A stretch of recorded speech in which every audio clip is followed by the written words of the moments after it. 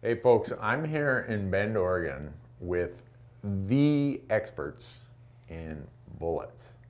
And I have got with me the reloading expert of, at least of Nosler, probably of Oregon, maybe of the country, right, Dakota? Yep, I'd like to think so. Okay. So Dakota Christian is with me. He is you are the QA QC supervisor. That's correct, yep, and I run the ballistics lab too here at Nosler, so load data that's in the manuals and online. We do all that, new powders, new cartridge development, all that stuff goes through down there at the lab. So you work 3 shifts to do all we that? do 3 shifts. No, I've come close. We've put in some time, a lot of other times, but now most of the time we run 2 shifts in the lab full, and then if we're doing load data, a lot of the time that runs into sometimes later, just because the production side of it takes up most of the time in actual shooting time over there. Yeah. So we've got guys, it's 3 guys in the lab that shoot and reload full time. So really? Yep. How do you get that job? I get that question a lot on the tours too. Everyone says, "You've got the best job in the world." Reloading and shooting. Yep, reloading and shooting. That's there exactly you have it, folks. There are jobs in the world where you get paid to reload and shoot, and your employer will even pay for all your components.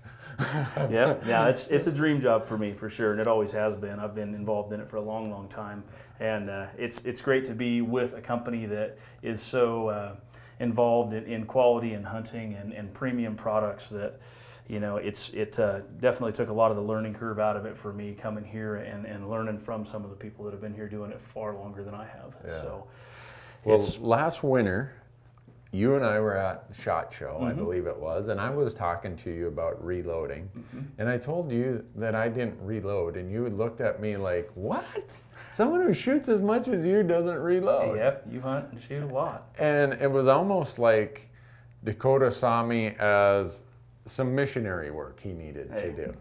What we're gonna do with this, folks, we're gonna take all these components you see, and Dakota is gonna show us how it becomes this, that you feed your rifle. We're gonna take it step by step by step. Yep. You, the expert, Dakota, is going to make sure that you don't have to go through as many mistakes as I probably will. So with that, the one thing you're gonna hear, folks, as we do this start to finish, and you were pretty, how would I say, adamant about this when we were talking last winter, is consistency, repeatability, and very fine tolerances.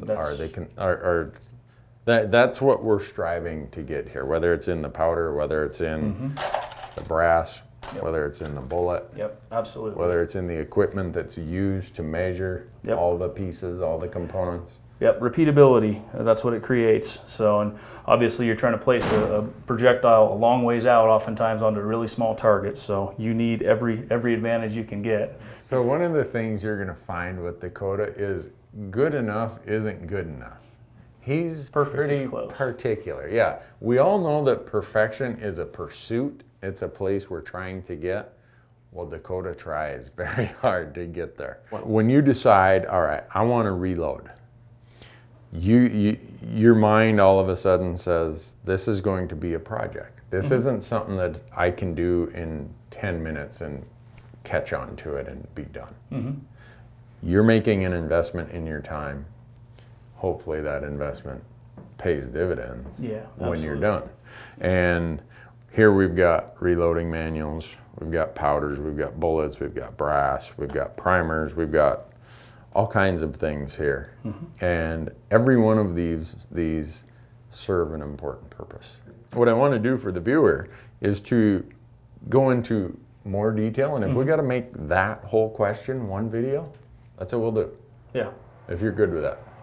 Yeah, that's absolutely perfect. I think let's take it piece by piece and break it down. If you have questions or think anything's relevant, stop me, ask me questions on it, and see. There's a reason why I do it that way probably, and oftentimes I don't relay that, so same time, hit me up. I'm going to stop you, but don't laugh at me when I ask dumb questions.